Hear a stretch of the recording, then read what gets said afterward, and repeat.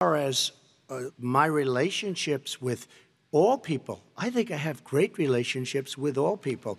I am the least racist person in this room. Well, what do you say to Americans who are concerned by that rhetoric? I don't know. I mean, I don't know what to say. I got criminal justice reform done and prison reform and opportunity zones. I took care of black colleges and universities. I don't know what to say. They can say anything. I mean, they can say anything. It makes me sad because I am the least racist person. I can't even see the audience because it's so dark, but I don't care who's in the audience. I'm the least racist person in this room. Okay, Vice President Biden, let me ask you very quickly, and then I have a follow-up question for you. Abraham Lincoln here is one of the most racist presidents we've had in modern history. He pours fuel on every single racist fire. Every single one. Started off his campaign coming down the escalator saying he's going to get rid of those Mexican rapists.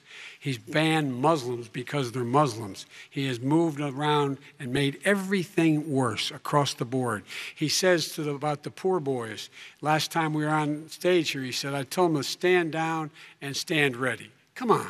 This guy has a dog whistle about as big as a foghorn. President Trump, I'm going to give you 10 seconds to respond, and then I have a follow-up question. He made a reference to Abraham Lincoln. Where did that come in? I mean, you said you're Abraham Lincoln. No, where did that? No. You said, I said not since Abraham Lincoln has anybody done what I've done for the black community. And I'm saying, I didn't say I'm Abraham Lincoln. I said not since Abraham Lincoln has anybody done what I've done for the black community. Now,